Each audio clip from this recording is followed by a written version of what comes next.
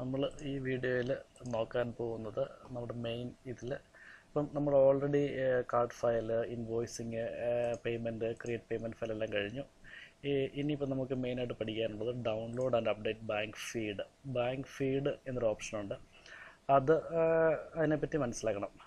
അപ്പം അതിനു മുമ്പായിട്ട് നമ്മൾ ഇത്രയും നാളും എക്സ്പ്ലെയിൻ ചെയ്ത ഇൻവോയ്സസിനെ പറ്റിയിട്ടാണ്. അതായത് നമ്മൾ സാധനം മേടിക്കുന്നു ബൾക്കായിട്ട്, അത് സപ്ലയറിൻ്റെ ഇൻവോയ്സ് എൻ്റർ ചെയ്യുന്നു, അത് പേ ചെയ്യുന്നു.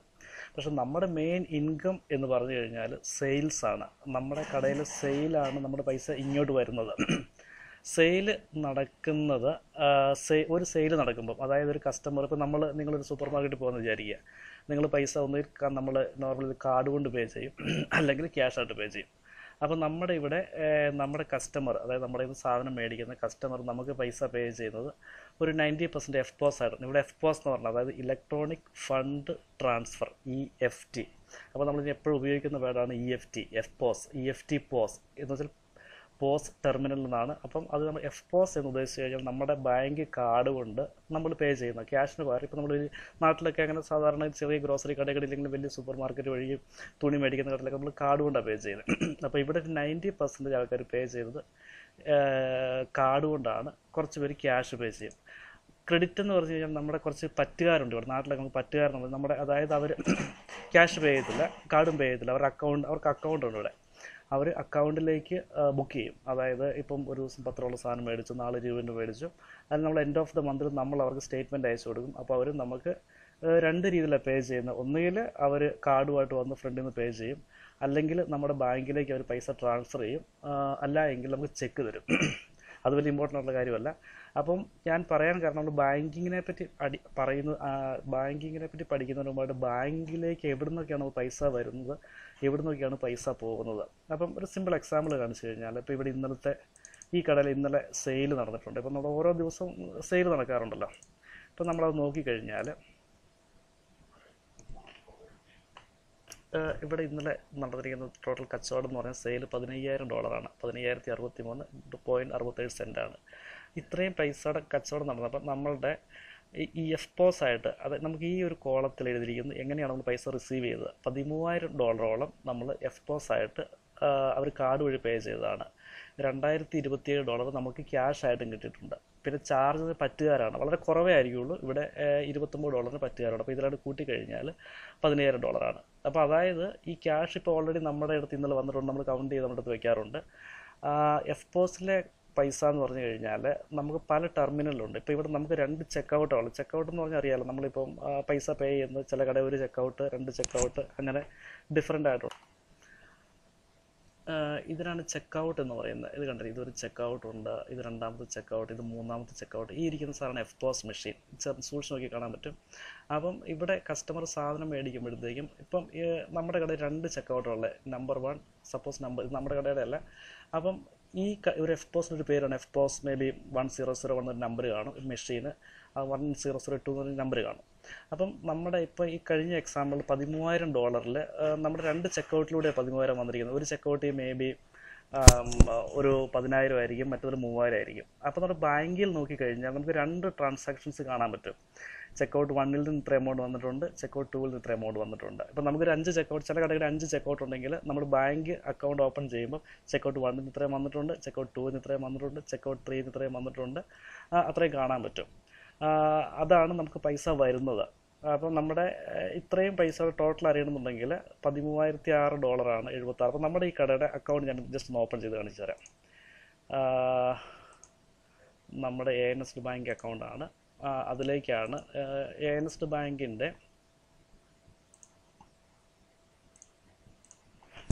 FPOS മെഷീനാണ് നമ്മളിവിടെ വെച്ചിരിക്കുന്നത്. അപ്പോൾ ANS ബാങ്കിൽ പോയി കഴിഞ്ഞാൽ ഇന്നലത്തെ അക്കൗണ്ട് ഇപ്പോൾ നമ്മൾ ലോഗിൻ ചെയ്താൽ നമുക്ക് കാണാൻ പറ്റുമോ പൈസ അവിടെ വന്നിരിക്കുന്നതായിട്ട്. അപ്പോൾ ജസ്റ്റ് ഞാൻ അക്കൗണ്ട് കാണിച്ചിട്ട് എന്തൊക്കെയാണ് ഉള്ളതെന്ന്, അതിന് ശേഷം ഡീറ്റെയിൽ ആയിട്ട്. ഇപ്പോൾ നമ്മൾക്ക് പല അക്കൗണ്ട്, നമ്മുടെ ഈ അക്കൗണ്ടിലേക്കാണ് FPOS ട്രാൻസാക്ഷൻസ് എല്ലാം പോകുന്നത്. അതായത് ഇന്നലെ വന്നിരിക്കുന്ന പൈസകളാണ് നമ്മുടെ ഇവിടെ 2 FPOS ഉണ്ട്. ഒരു നമ്പർ 301, ഒരു നമ്പർ 702, ഒരെണ്ണത്തിൻ്റെ പേര് ഇത് 701ഉം 702 ആണ് നമ്മുടെ അടുത്ത് മെയിൻ ആയിട്ടുള്ളത്. അപ്പം ഇന്നലെ നോക്കി ഇതിനകത്ത് $13,000 ഒറ്റ ചെക്കൗട്ടിലാണ് വന്നിരിക്കുന്നത്, 13,676. അപ്പോൾ ഇന്നലെ സെക്കൻഡ് ചെക്കൗട്ട് ആരും യൂസ് ചെയ്തിരുന്നുവെങ്കിൽ ഇപ്പോൾ 2 ചെക്കൗട്ടാണ് യൂസ് ചെയ്തിരുന്നുവെങ്കിൽ ചെക്കൗട്ട് 1-ൽ അതാണ് ഇന്നലെ വേറെ ഒന്നും വരാതെ 30-ാം തീയതി നമുക്ക് ഒറ്റ ചെക്കൗട്ട്, ബാക്കി സാധാരണ ദിവസം നോക്കി കഴിഞ്ഞാൽ 2 ചെക്കൗട്ടുണ്ട്, FPOS 1-ഉം 2 ഉപയോഗിച്ചിട്ടുണ്ട്. അപ്പം അത് മിനിഞ്ഞാന്ന് ഇതിന് 29 സെയിൽ ഒരെണ്ണത്തിൽ 9,700 നടന്നു വന്നിട്ട് 710. അപ്പോൾ ടോട്ടൽ എമൗണ്ട് നോക്കി കഴിഞ്ഞാൽ ടോട്ടലായിരിക്കും FPOS സെയിൽ വന്നിരിക്കുന്നത്. ഇന്നലെ ഒരൊറ്റ FPOS മാത്രമേ ഉപയോഗിച്ചിരുന്നുള്ളൂ. ഇത് നമ്മുടെ ബാങ്കിലേക്ക് പൈസ വന്നതാണ്. സാധാരണ ബാങ്കിൽ എന്തൊക്കെയാണുള്ളത് ഞാനത് ജസ്റ്റ് ഒരു സാമ്പിൾ ഉണ്ടാക്കിയിട്ടുണ്ട്. നമ്മുടെ ബാങ്ക് അക്കൗണ്ട് ഇപ്പം നോക്കിക്കഴിഞ്ഞാൽ ഒത്തിരി ട്രാൻസാക്ഷൻസ് കാണാൻ പറ്റും. ഇത് കുറച്ച് ഡെബിറ്റ്സ് ഉണ്ട്, ചിലത് ക്രെഡിറ്റ് ഉണ്ട്. അപ്പം ഓരോന്നും നമ്മൾ മനസ്സിലാക്കിയിരിക്കണം എന്താണ് ഓരോ ട്രാൻസാക്ഷനും, എങ്കിൽ മാത്രമേ നമുക്ക് ബാങ്ക് ഫീഡിനെ പറ്റി പറയാൻ പറ്റത്തുള്ളൂ. ബാങ്ക് ഓഫ് കോഴ്സ് നമ്മൾ ഈച്ച് ട്രാൻസാക്ഷൻ മയോബിൽ നമ്മൾ എൻ്റർ ചെയ്തിരിക്കണം. ഓഫ് കോഴ്സ് അക്കൗണ്ടിങ് അറിയാവുന്നതായാലും നമ്മുടെ ഓരോ ക്യാഷ് അക്കൗണ്ട്, അതായത് ബാങ്കിലെ ഓരോ ട്രാൻസാക്ഷനും നമ്മൾ മയോബിൽ, അത് അക്കൗണ്ടിങ് സോഫ്റ്റ്വെയർ ആണല്ലോ. അപ്പം നമ്മളൊരു ഇപ്പോൾ ഇത്രയും നമ്മൾ പഠിച്ചൊരു ഭാഗം മാത്രം, സെയിൽസ് മാത്രം നമ്മൾ ചെയ്തുള്ളൂ. ഇനി നമ്മൾ പർച്ചേസസും ഉണ്ട്, സെയിൽസിൻ്റെ എമൗണ്ട് പോകുന്നത് ബാങ്കിൽ നിന്നാണ്, അതെല്ലാം കൂടി മയോബിലേക്ക് അറ്റാച്ച് ചെയ്യേണ്ടതായിട്ടുണ്ട്. അപ്പം ജസ്റ്റ് ഞാനൊരു സാമ്പിൾ ഷീറ്റ് ഉണ്ടാക്കിയിട്ടുണ്ട് എന്താണ് ബാങ്ക് അക്കൗണ്ട്. ഇപ്പം ഞാൻ പറഞ്ഞതുപോലെ FPOSൽ നിന്നും സെയിൽ എമൗണ്ടാണ്, അത് നമുക്ക് ക്രെഡിറ്റ് ആയിട്ട് നമ്മുടെ അക്കൗണ്ടിൽ വരും. FPOS 2, FPOS 3 അതെല്ലാം സെയിൽസ് ആണ്. നമ്മുടെ മെയിനായിട്ട് നടക്കുന്ന 2 കാര്യങ്ങളാണ് നമ്മുടെ കടയിൽ നടക്കുന്നത്. ഒന്ന് സെയിൽസ്, ഒന്ന് പർച്ചേസാണ് നമ്മുടെ സപ്ലയറും അവരുടെ ഇൻവോയ്സുകളും പേയ്മെൻറ്റുകളും. സെയിൽസ് ആണ് എവറിഡേ സെയിൽ നമ്മുടെ ചെക്കൗട്ട് വഴി നടക്കുന്നത്. അപ്പം ഇതിൽ ഞാൻ എക്സാമ്പിൾ എഴുതിയിരിക്കുന്നതാണ്. FPOS പൈസ വന്നിരിക്കുന്നത് ഒരു 10,000, പൈസ വന്നിരിക്കുന്നത് 2,500, പിന്നെ പൈസ പോയിരിക്കുന്നത് ഇപ്പോൾ മെറ്റ് ക്യാഷിൻ്റെ പേയ്മെൻറ്റ് ഞാൻ മെറ്റ് ക്യാഷിൻ്റെ എക്സ്പ്ലെയിൻ ചെയ്തായിരുന്നല്ലോ. അപ്പോൾ ഡയറക്റ്റ് ഡെബിറ്റാണ്. അപ്പോൾ ഒരു 25,000 ഇതിന് സാമ്പിൾ എഴുതിയിരിക്കുന്നതാണ്. ഈ മെറ്റ് ക്യാഷുകാർ ബാങ്കുകാർക്ക് ഈ ഇൻവോയ്സ് അയക്കുമ്പോൾ നമ്മുടെ ബാങ്കിൽ നിന്ന് ഡയറക്റ്റ് പൈസ അങ്ങ് പോകും. നമ്മൾ അറിയണം എന്നുണ്ടെങ്കിൽ നമ്മൾ ബാങ്ക് അക്കൗണ്ട് ഓപ്പൺ ചെയ്ത് നോക്കണം. നമുക്കതിലേക്ക് പോകാം. പിന്നെ ബാങ്ക് ചാർജ്, ചെറിയ ചാർജസ് ഉണ്ട്. നമ്മൾ ഈ FPOS ഉപയോഗിക്കുന്നുണ്ട്, ചിലപ്പോൾ $15, $10 അങ്ങനെ ചാർജുകളുണ്ട്. അത് ബാങ്കിൽ വരാറുണ്ട്, അത് ഡയറക്റ്റായിട്ട് പോകാറേ ഉള്ളൂ. പേയ്മെൻറ്റ് ടു 3 ചില സപ്ലയറിന് നമ്മൾ മയോബി ചെന്നിട്ടല്ല പേ ചെയ്യുന്നത്. ഇപ്പോൾ കഴിഞ്ഞ വീഡിയോസിൽ കണ്ടതുപോലെ നമ്മൾ കുറേ സപ്ലയറിനെ ഒരുമിച്ച് സെലക്ട് ചെയ്തിട്ട് ഒരു പേയ്മെൻറ്റ് ഫയൽ ക്രിയേറ്റ് ചെയ്തിട്ടാണ് ചെയ്തത്. ചിലപ്പോൾ അങ്ങനെയല്ല, ചില സപ്ലയർ നമ്മൾ ഡയറക്റ്റ് ആയിട്ടും പേ ചെയ്യാറുണ്ട്. അപ്പോൾ നമ്മൾ എന്ത് ചെയ്യുന്നത് വെച്ച് കഴിഞ്ഞാൽ ബാങ്കിൽ പോയിട്ട് മാനുവലി പേ ചെയ്യും. അതുപോലെ ബൾക്ക് ഇൻവോയ്സസ് നമ്മളിപ്പോൾ മയോബിൻ്റെ അങ്ങനെയാണ് പേ ചെയ്യുന്നത്. കസ്റ്റമർ ഇപ്പോൾ ഞാൻ പറഞ്ഞിരുന്നത് കസ്റ്റമർ ക്രെഡിറ്റ് ചെയ്യുന്ന കസ്റ്റമറാണ്. നമ്മൾ പറ്റുന്ന കസ്റ്റമർ എന്തെന്ന് വെച്ചാൽ അവരെ പൈസ ചിലപ്പോൾ നമ്മുടെ അക്കൗണ്ടിലേക്ക് ഇടും. അപ്പോൾ അത് ഡയറക്റ്റ് ഡെബിറ്റ് ആയിട്ട് നമ്മുടെ അക്കൗണ്ടിൽ ആഡ് ചെയ്യും. ഇപ്പോൾ ഇ-പേ ഞാൻ മുമ്പ് പറഞ്ഞായിരുന്നു, ചില ഇൻവോയ്സസ് ഡയറക്റ്റ് ഡെബിറ്റ് ആണ്. അപ്പോൾ നമ്മൾ പേ ചെയ്യേണ്ട കാര്യമില്ല, മെറ്റ് ക്യാഷും അല്ല പേ ചെയ്യുന്നത്. ഈ ഇ-പേ ഡയറക്റ്റ്ലി ബാങ്കിലേക്ക് ഡയറക്റ്റ് ഡെബിറ്റ് എന്ന് വെച്ച് കഴിഞ്ഞാൽ പല ആൾക്കാരും ഡയറക്റ്റ് ഡെബിറ്റ്, അതായത് ആ സപ്ലയർ ആ ഇൻവോയ്സ് ഡയറക്റ്റ് ഈ ബാങ്കിലേക്ക് അയച്ചു കൊടുക്കും. അപ്പോൾ ബാങ്കിൽ നിന്ന് പൈസ ഡയറക്റ്റ് അവർ എടുക്കും. അതിന് ഡയറക്റ്റ് ഡെബിറ്റ് എന്ന് പറയുന്നത്. പക്ഷേ നമ്മളത് അക്കൗണ്ടിങ്ങിൽ ചെയ്തിരിക്കണം. പിന്നെ ലോൺ റീപേയ്മെൻറ്റ്, നമ്മുടെ കടയ്ക്ക് വേണ്ടി ലോൺ എടുത്തിട്ടുണ്ട്, എല്ലാ മാസം ലോണിൻ്റെ എമൗണ്ട് പോകും. അതുപോലെ നമ്മുടെ എല്ലാ ദിവസവും സെയിൽ നടക്കുന്ന ക്യാഷിൻ്റെ എമൗണ്ട് ഞാൻ പറഞ്ഞായിരുന്നു. ഇവിടെ നമുക്ക് കുറച്ച് ക്യാഷാണ് വന്നിരിക്കുന്നത്, കുറച്ച് എമൗണ്ട് ക്യാഷാണ്. ഈ ക്യാഷ് എന്തെന്ന് വെച്ചാൽ നമ്മൾ 2-3 ദിവസം കൂടുമ്പോഴത്തേക്കും ബാങ്ക് അക്കൗണ്ടിൽ കൊണ്ട് ഡെപ്പോസിറ്റ് ചെയ്യും. അപ്പോൾ അതും ഒരു ട്രാൻസാക്ഷനായിട്ട് ബാങ്ക് അക്കൗണ്ടിൽ വരും.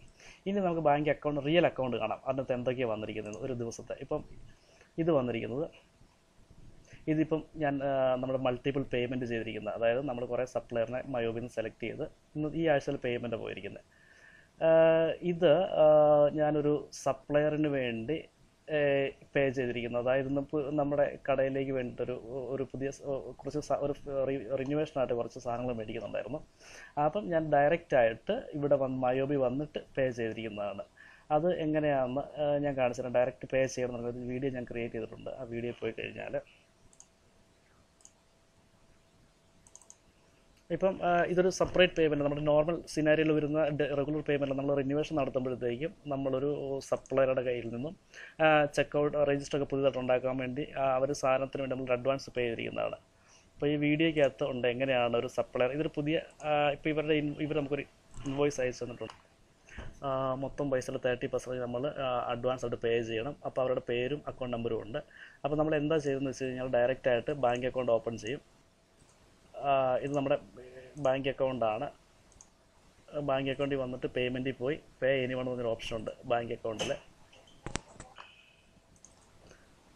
അപ്പം നമ്മുടെ അക്കൗണ്ട് സെലക്ട് ചെയ്ത് ഇപ്പം നമുക്കൊരു പുതിയ അക്കൗണ്ട്, നമ്മുടെ പേ ഇതിനകത്തില്ല, പേ ചെയ്യുന്നവരെ പറയുന്നത്. അപ്പോൾ നമ്മൾ അവരുടെ BSB നമ്പറും അക്കൗണ്ട് നമ്പറും നമ്മൾ അവരുടെ ഇതിനകത്ത് കാണും, ഇൻവോയ്സിനകത്തുണ്ട്. ഈ BSB നമ്പറും അക്കൗണ്ട് നമ്പറും നമ്മൾ കോപ്പി ചെയ്യുന്നു. കോപ്പി ചെയ്തിട്ട്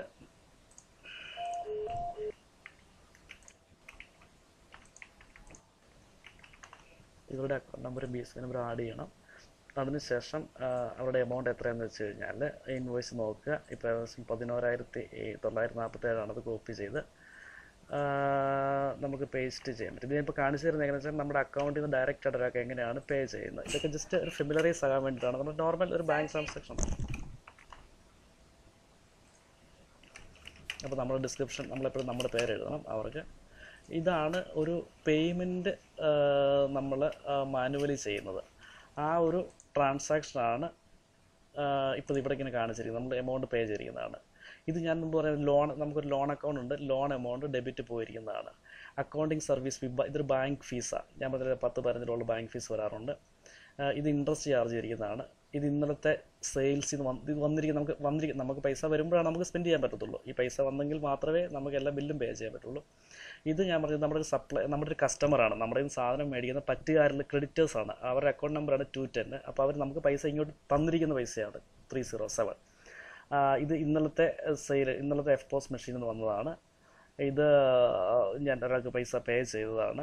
ഇത് ഇത് ഇൻഷുറൻസ് ആണ്, നമ്മുടെ കടയുടെ ഇൻഷുറൻസ് ആണ്. ഇത് ഡയറക്റ്റ് ഡെബിറ്റാണ്. എന്ന് വെച്ച് കഴിഞ്ഞാൽ നമ്മൾ അവരോട് ഓൾറെഡി ഇൻസ്ട്രക്ട് ചെയ്തിട്ടുണ്ട്. എല്ലാ മാസവും 1118.90 വെച്ച് അവർക്ക് ഡിഡക്റ്റ് ചെയ്തോളാൻ അവരോട് പറഞ്ഞിട്ടുണ്ട്. അപ്പം ഇത് നമ്മൾ അറിയത്തില്ല, പക്ഷെ നമ്മളെപ്പോഴും മേക്ക് ഷുവർ ആണ് നമുക്ക് അറിഞ്ഞിരിക്കണം 29-ാം തീയതി നമുക്ക് ഇൻഷുറൻസ് നമ്മുടെ ബാങ്കിൽ നിന്ന് പോകും. അപ്പോൾ അങ്ങനെ എപ്പോഴും നമ്മൾ ഓരോ കടയുടെയും ചില ഫിക്സ്ഡ് എമൗണ്ട് ഉണ്ട്. ഇപ്പോൾ എല്ലാ 29-ാം തീയതിയാണ് നമ്മുടെ ഈ ലോൺ എമൗണ്ട് പോകുന്നത്. അപ്പോൾ ഈ $6,000. അതുപോലെ എല്ലാ 29-ാം തീയതി നമ്മൾ ഈ കടയിൽ നമ്മൾ റെൻറ്റ് പേ ചെയ്യുന്നത് അത് ഏകദേശം $8,000. അപ്പോൾ നമ്മളെപ്പോഴും ഇപ്പം നാളെ ഓരോ കടയുടെ അക്കൗണ്ടിങ് ചെയ്യുമ്പോഴും നമ്മൾ ആ ലിസ്റ്റ് ഉണ്ടാക്കണം. ഓക്കെ, എത്രയൊക്കെ എമൗണ്ട് ആണ് ഡയറക്റ്റ് ഡെബിറ്റ് ആയിട്ട്, ഇ-പേ പോലെയല്ല. ഇ-പേ എന്ന് പറഞ്ഞാൽ സെയിൽ നടന്നാൽ പോകുന്നതാണ്, പക്ഷേ ഫിക്സ്ഡ് എമൗണ്ട് ഉണ്ട്. ഈ ഒരു എമൗണ്ട് 6,305 എല്ലാ 29-30-ാം തീയതി നമ്മുടെ അക്കൗണ്ടിൽ നിന്ന് പോയിരിക്കും. അതുപോലെ ഈ ഇൻഷുറൻസ് എമൗണ്ട് എല്ലാ 29-ാം തീയതി നമ്മുടെ അക്കൗണ്ടിൽ നിന്ന് പോയിരിക്കും. ഇതാണ് കഴിഞ്ഞ ആഴ്ചത്തെ മെറ്റ്കാഷിൻ്റെ പേയ്മെൻ്റ് ആണ്. ഞാൻ മെറ്റ്കാഷ് സ്റ്റേറ്റ്മെൻറ്റ് കാണിച്ചായിരുന്നല്ലോ. $36,900 ആയിരുന്നു. അപ്പോൾ അത് നമ്മുടെ സ്റ്റേറ്റ്മെൻറ്റിൽ നിന്നുള്ള എമൗണ്ട് അവർ ഓൾറെഡി എടുത്തുകൊണ്ട് പോയി. അപ്പോൾ നമ്മൾ അറിഞ്ഞിരിക്കണം ഇത് വേരിയ എമൗണ്ടാണ് എല്ലാ ആഴ്ചയും. അപ്പോൾ നമ്മൾ സ്റ്റേറ്റ്മെൻറ്റ് ഞാൻ കഴിഞ്ഞ ദിവസം കാണിച്ചായിരുന്നു മെറ്റ്കാഷ് സ്റ്റേറ്റ്മെൻറ്റ് എന്നുള്ള വീഡിയോയിൽ എങ്ങനെയാണ് സ്റ്റേറ്റ്മെൻറ്റ് കാണുന്നത്. അപ്പം അവരുടെ എമൗണ്ട് നമുക്കറിയാം. ഇത്രയും 36,992.80 എന്നുള്ള എമൗണ്ട് ഞാനിപ്പോൾ കാണിച്ചത് നമ്മുടെ വെബ്സൈറ്റിൽ പോയി കഴിഞ്ഞാൽ MyIJ പോയി കഴിഞ്ഞാൽ എമൗണ്ട് കാണാൻ പറ്റും.